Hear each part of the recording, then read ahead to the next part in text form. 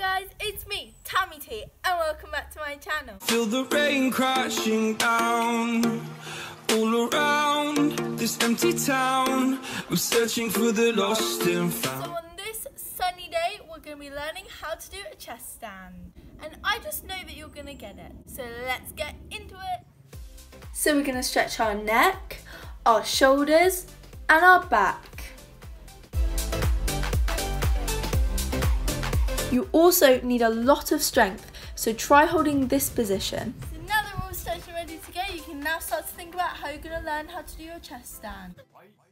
So we're going to begin with the preparation. So you're going to start on your knees, then you're going to slowly arch your back and push your hips forward and stick your tongue out and roll up and down. That's your preparation. So you really need to make sure that you're not just flopping down into your chest stand. You need to make sure that you're rolling right onto your chest.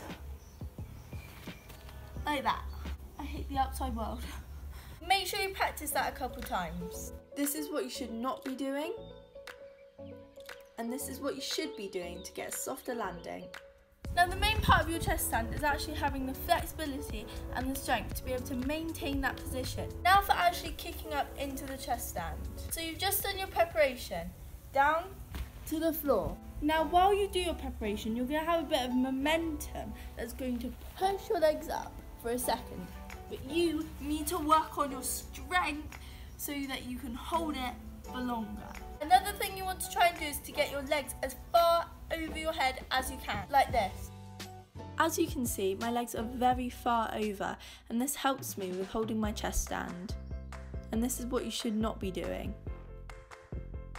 I would say just to keep practicing your preparation and your roll-ups, just till you eventually hold your chest stand. You could also bend your legs at first, but try and straighten them as soon as you can. You can have your hands facing down or up, or if you're really struggling to roll up into your chest stand, you can kick up to it. Also be careful with your chin, I really hurt mine. No matter what way you do it, just make sure you're pushing your hands into the ground to stabilise you. Now we're going to talk about our roll down, and you need to make sure your roll down is smooth. Basically a reverse of your preparation.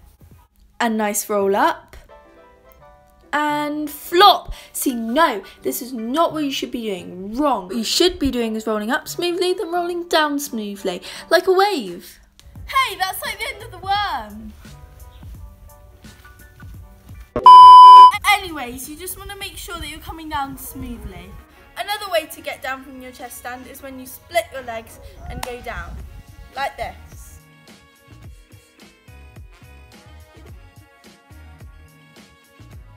That's it guys, and I hope this video helped you get your chest stand, and I'll see you in my next video. Bye!